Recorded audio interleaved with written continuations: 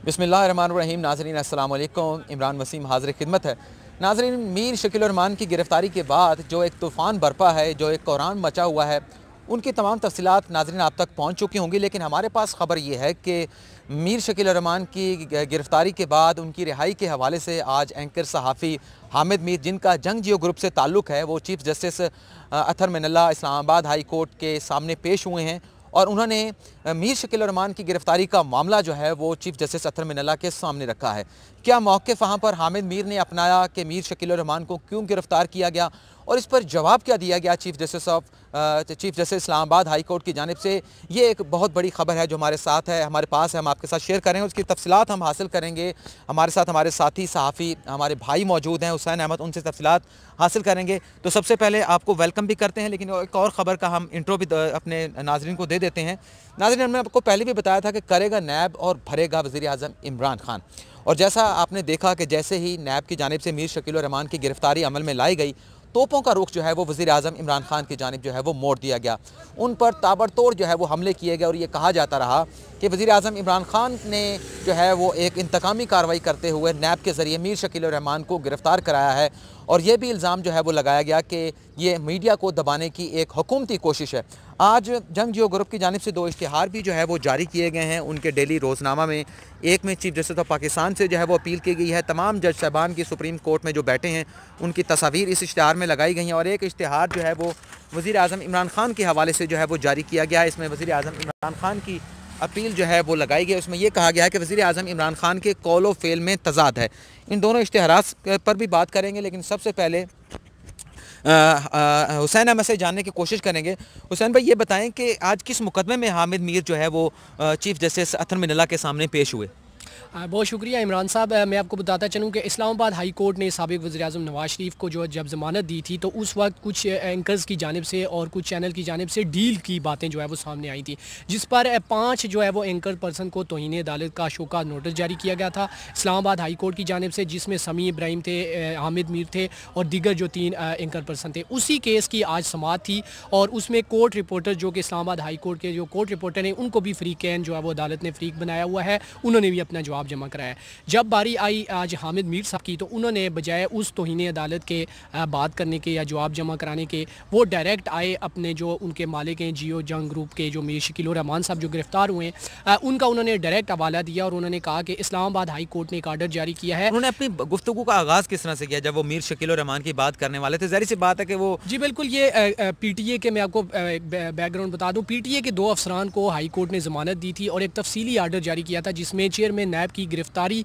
की जो इख्तियारात है वो उसकी तशरीह की गई थी। उस पर जो है वो हामिद मीर ने डायरेक्ट जो है वो चीफ जस्टिस को मुखातिब करके कहा कि आपने जो आर्डर जारी किया गया था आपकी जानिब से, उसकी वायलेशन हुई है। और किसने की है वायलेशन? नैब ने जो है वो वायलेशन की है और मीर शकील और रहमान साहब को गिरफ्तार कर लिया है। तो हम चाहते हैं कि आप इसका नोटिस लें, जिस पर फ़ौरन ही चीफ जस्टिस अतर मिनल्ला जो है वो काफ़ी पहले थोड़ा मुस्कुराए और साथ ही उन्होंने कहा कि नहीं, ऐसी बात नहीं है, ये वो अलग एक केस था, उसमें हमने नैब की इख्तियारात और उसकी जो है वो तशरीह की थी, ये एक अलग केस है, ये एक अलहदा मैटर है, आप इसको मिक्स ना करें। जिसके बाद जो है वो हामिद मीर जो है वो खामोश हो गए और जो तौहीन अदालत केस था, जो कि नवाज़ शरीफ की रिहाई पर जो डील का तासर दिया गया था कुछ चैनल और एंकर की जानिब से, और उसकी जानिब दोबारा वो केस की समाअत जो है वो दोबारा शुरू हुई, जिसमें CPNE जो कि कौन सा सोसाइटी ऑफ न्यूज़पेपर सोसाइटी और आल पाकिस्तान न्यूज़पेपर सोसाइटी, उनसे जो है वो अदालत ने जवाब तलब किया है और 2 हफ्तों तक ये समाअत मुलतवी की है। जी चलें हुसैन भाई, बहुत बहुत शुक्रिया, आपने हमें वक्त दिया। नाज़रीन, अब अगली खबरों की जानिब हम बढ़ते हैं और हुसैन भाई से हम इजाज़त भी चाहेंगे। तो आगे हम ये गुफ्तगू करते हैं कि ये मतलब किस तनाज़र में बात की, ये जो जैसे अभी हुसैन ने बताया है कि तौहीन अदालत का मुकदमा है, और ये वीडियो भी हमने अपलोड की थी कि ये जो डील की खबरें मुख्तलिफ चैनल्स पर चलाई गई थी, इस पर इस्लामाबाद हाई कोर्ट के चीफ जस्टिस की जानिब से नोटिस लिया गया था और तौहीन अदालत के मुकदमे में 5 एंकर्स को जो है वो नोटिस जारी करके उनसे जवाब मांगा गया था। अच्छा, इसी मुकदमे की आज समाअत थी, हामिद मीर पेश हुए। उनकी जानिब से कहा गया कि जब जो पेश हुए, अब जिस तरह से वो हुसैन भाई बता के गए हैं, मैं ज़रा उन्हें ज़रा और अवामी अंदाज़ में आपको बता देता हूँ। हुसैन भाई ये कह रहे थे कि जब वो हामिद मीर पेश हुए तो उनकी जानिब से बताया गया कि इसमें मेरा जवाब भी जमा हो चुका है, जो हाई कोर्ट के जो रिपोर्टर्स हैं उनका जवाब भी जमा हो चुका है, लेकिन CPNE का जवाब जो है वो जमा नहीं हुआ। फिर उन्होंने अचानक कहा कि माय लॉर्ड, आपकी तवज्जो जो है एक और मामले की तरफ जो है मबजूल कराना चाहता हूँ।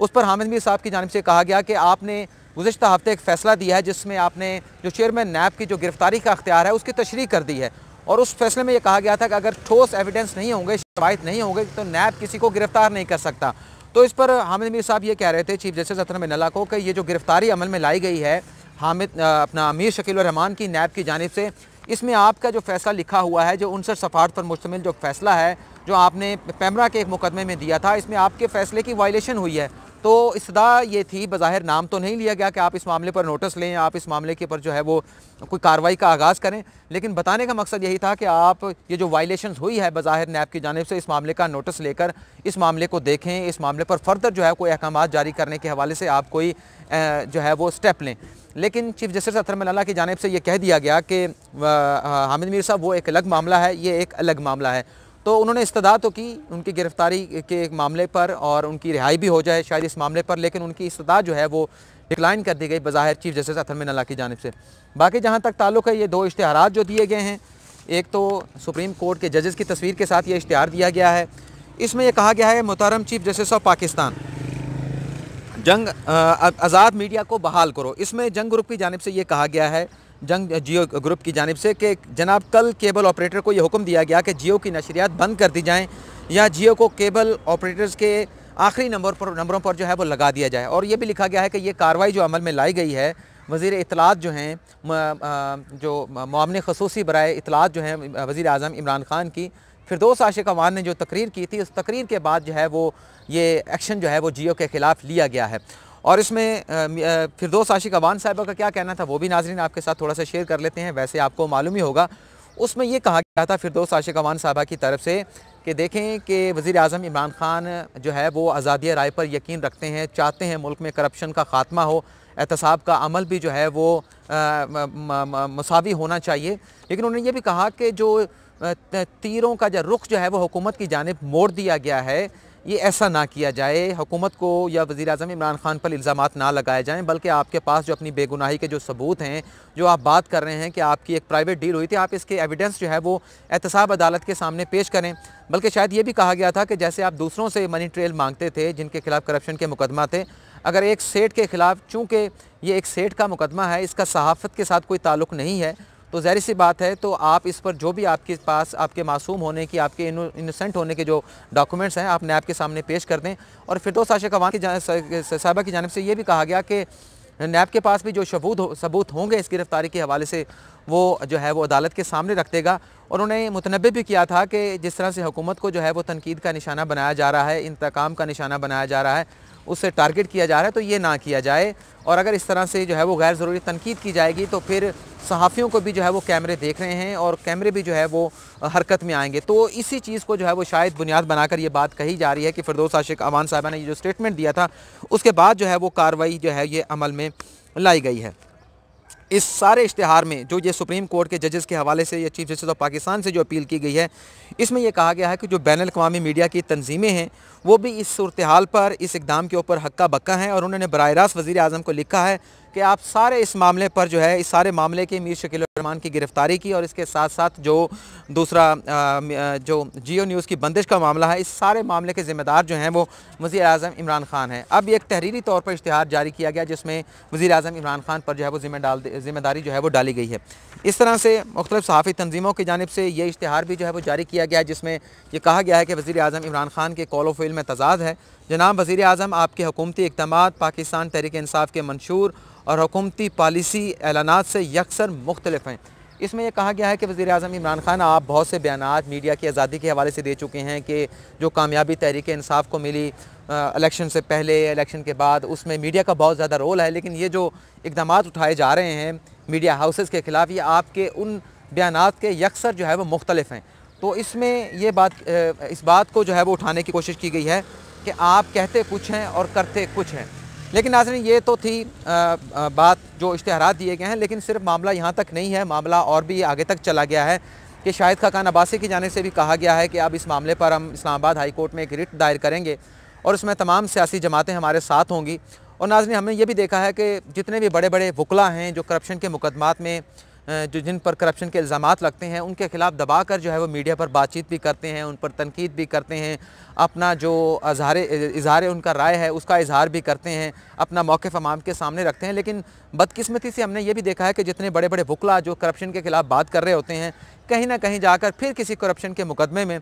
किसी उसी शख्स के वकील बनकर सामने आते हैं जिस पर करप्शन का इल्ज़ाम होता है और वो नैब का मुल्ज़म होता है, और फिर वो उसकी वहाँ पर वकालत करते हैं। और जिस तरह से अभी कुछ दिन पहले अभी कल जो अमेरिका की जानिब से स्टेटमेंट सामने आया है कि अमेरिका को बहुत ज़्यादा तशवीश है मीर शकील और रहमान की गिरफ़्तारी के ऊपर, अगर इसको कोरोना वायरस के साथ मिलाकर और कश्मीर में जो लॉकडाउन किया गया था उसके साथ मिलाकर देखा जाए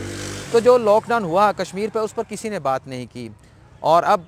जो कोरोना वायरस जो पूरी दुनिया में फैल चुका है, आप ये देख रहे हैं कि शायद ये कश्मीरियों की आह लगी थी, कश्मीरियों की बद्दुआ थी कि उस लॉकडाउन के दौरान पूरी दुनिया ने आंखें बंद कर ली थी, पूरी दुनिया ने जो है वो बेबसी का मुजाहरा किया। 7 महीने से ज़्यादा तक जो हमारे कश्मीरी भाई जो है वो लॉकडाउन में रहे, मुसीबतें झेलते रहे, मुश्किलात का सामना करते रहे, ज़िंदगी उन पर तंग कर दी गई।